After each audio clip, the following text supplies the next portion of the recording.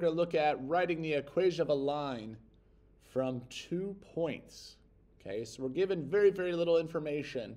And from these 2 points, I want to come up with a full equation of a line. This type of problem at this point in Algebra 1 is a little bit longer of a problem, so feel free to pause and rewind in certain parts of the problem. I'll even break it up and say, oh, here's part 1, part 2, and part 3.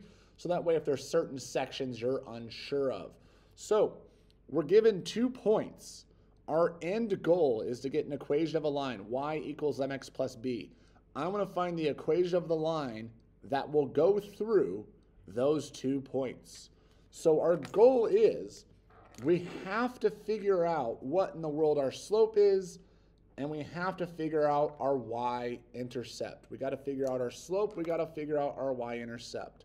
So if you've watched a previous video of mine, you will find that this first part really isn't that hard. The first part is we should just find the slope. Start by finding the slope. So remember from my previous videos, we know slope m, the equation for that is y2 minus y1 divided by x2 minus x1. This equation will lead us to our slope. So if you need a little help on this, check out one of my other videos out there. All right, so we have our 2 points. We're going to use this formula. We're going to find our slope so we can get on our way here. This is our first point. This is our second point. So I'm going to label this x1, y1. So that's the x1, y1. Why did I use ones? It's the first point listed. X comes first, y comes second. My second point they give me is -3, -6. Since it's the second point, I'm going to call this x2, y2, x2 and y2. So now it's just a quick game of plug in things carefully, simplify it, and see what we got. So away we go.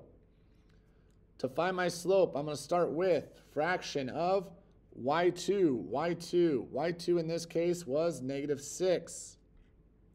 Next, I need a subtraction. So here's my subtraction. And then I need y1, which, according to our information, y1 is 0. Move to the bottom, the denominator.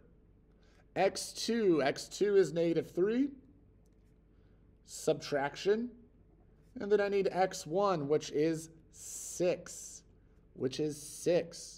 And then I might lean a little bit on a calculator here. If you're not so strong with the quick mental math, with integers here, positives and negatives, go ahead and feel free to lean on that calculator. So I'm going to start with a -6 minus 0. -6 minus 0, which is -6 for the top of this fraction. On the bottom, -3 subtract 6. -3 subtract 6, and I get -9. What I need to do is I need to reduce this fraction, clean this up a little bit.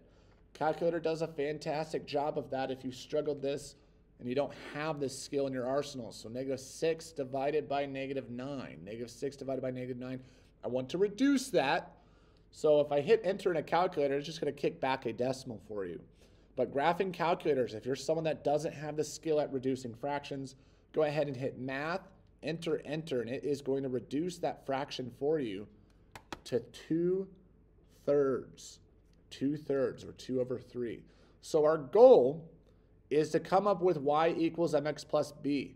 At this point in time, I do know my slope. I know my m here. So if I'm starting to put together my equation of my line, I have y equals 2/3x plus b. 2/3x plus b. So the only thing left to do is figure out b. So a lot of people get stuck at this point and they're like, well, I'm not really sure what to do from here. This is the one piece I want to know. I really want to know b, but I have these other variables floating around. If this was all numbers, I could solve this equation for b. So we can actually do that. So this is the second part of our problem, the second phase.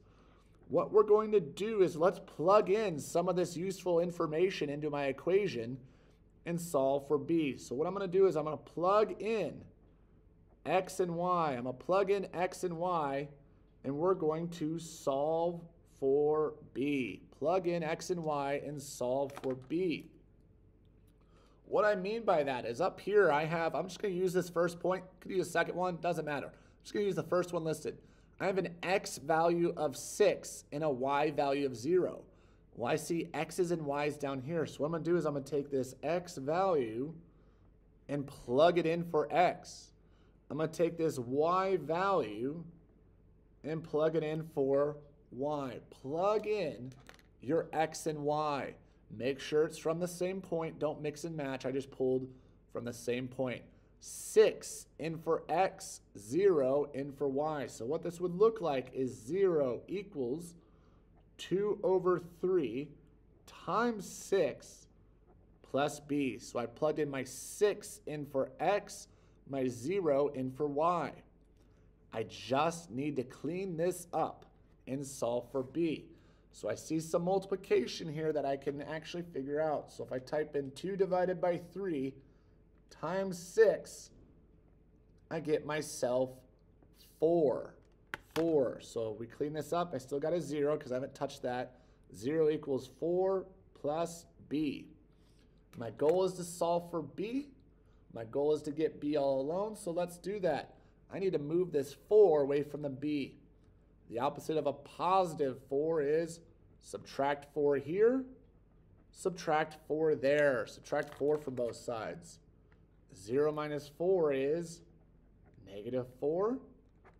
These 4's cancel, and I got myself b. We found b. Now remember, my goal was to figure out y equals mx plus b. Well, I now know my m. I now know my b. So the final thing we need to do, the third phase, is put it all together.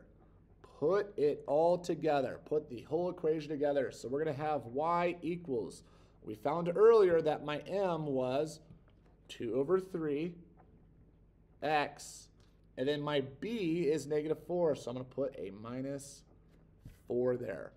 That is my equation of the line through both of these points. Again, it's a little bit of a longer problem, so just break it down step by step. Focus on the m, then focus on the b, and then put it all together. Again, that was write an equation of a line from 2 points.